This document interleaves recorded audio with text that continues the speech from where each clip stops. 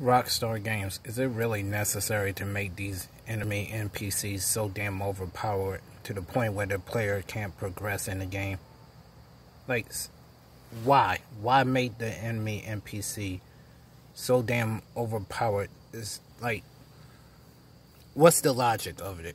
Like, I'm shooting at these damn enemy NPCs for this little gang attack thing y'all guys got in this Grand Theft Auto 5 online.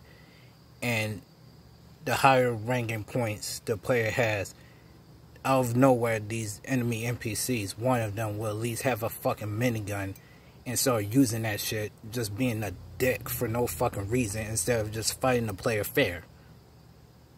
Like, don't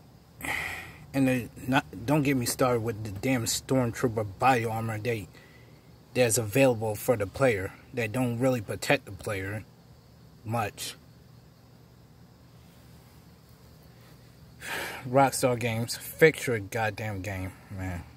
There's no reason why Grand Theft Auto 5 online should be like a hot mess, let alone the definition of hell, with the whole damn public session being chaotic as it is now.